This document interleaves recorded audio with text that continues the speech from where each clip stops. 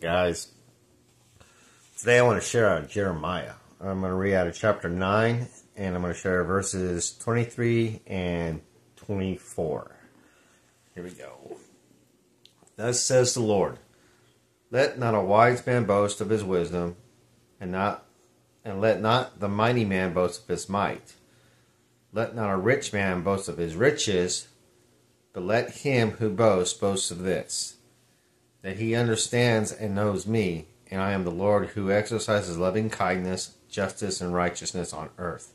For I delight in these things, declares the Lord. So, to me, this is about being humble. And being humble is giving God all the praise and glory for everything that you do and everything that you say. Being humble is not being afraid to let people know that you know Him, that you know Jesus Christ, and that you believe in their gospel. In His gospel, their gospel. In His gospel. You know, believing that He is of a virgin birth, lived a sinless life, died on the cross, was buried, rose again, and ascended into heaven. That He died for our salvations. That God sent Him to die for our salvations. These are the things that God and Jesus wants us to boast about. It's about what they have done for us.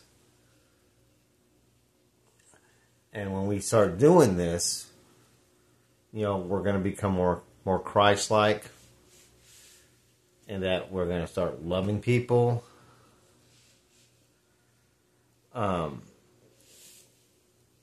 We're going to be fair, just, and giving credit where credit is due, which is Jesus Christ and God. For without God and Jesus, there is no us. Because everything was created through Him, Jesus Christ, by Him,